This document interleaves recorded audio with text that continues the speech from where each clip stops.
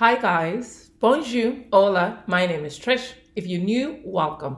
So in this short tutorial, I want to show you how to create this thank you card. So the first thing we're going to do is to set our background. So you want to go under File and you want to choose New, and we want to go under the custom, but we want to set our width to 5.5.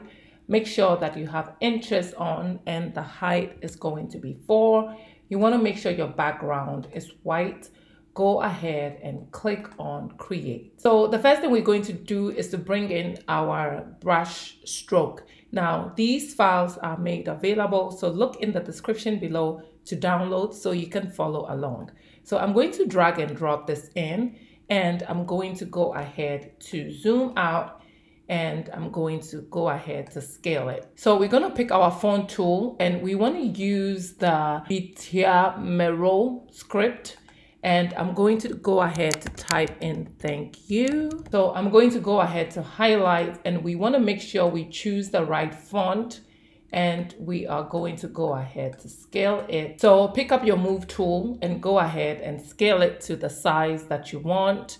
Now you can go ahead and even rotate it a little. We're going to set it somewhere here. Double click to accept. Now to add a drop shadow, double click on your font layer. It will bring up the layer style, add a drop shadow, go into your drop shadow. We're going to set the size to 0, and we are going to reduce our distance. Go ahead and click OK. So I'm going to go ahead and drag and drop this in, and I'm going to go ahead and set it somewhere here.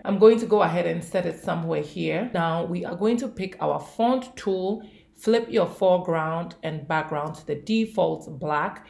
We are going to go ahead and choose the Century Gothic, and we are going to go ahead to type in. So once you have that, you want to move that and set that in the position that you want. So with this set, we want to go ahead and add in the rest of the information as the company name. So this is more of a template. So if you are not creating a template, you can go ahead and just add your own information. So I'm going to pick the Amalfi Co, and I'm just going to use that script to type in the company name, and we are going to change that to black.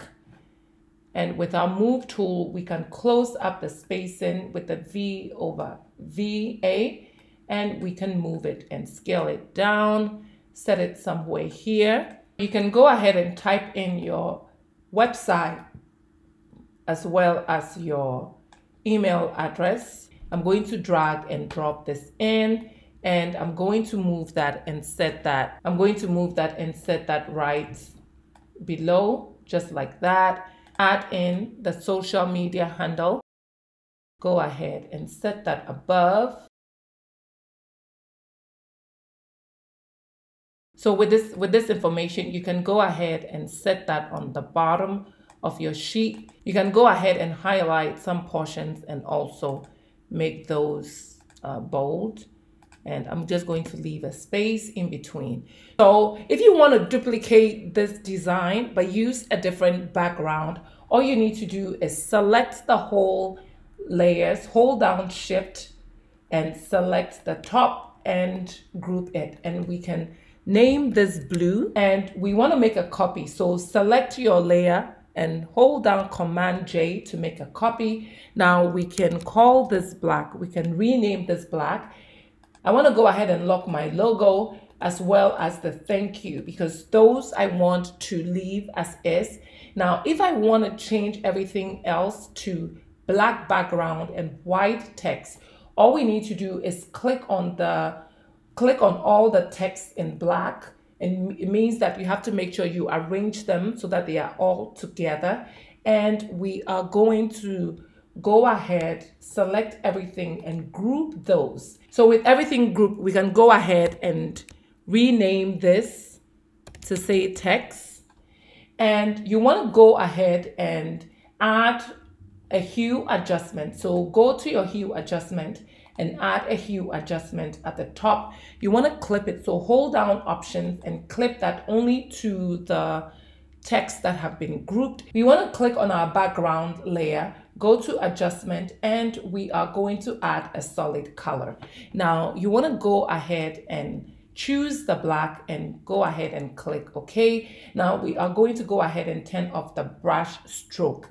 Now to be able to see your font, all you need to do, you don't have to manually highlight every font to change it, but because we've added the hue and saturation to all the text, all we need to do is click on the hue and saturation and change all the black to white. So this is very easy to do. If we want to change up the color, we can click on our thank you as well as our logo, and we can group that as well.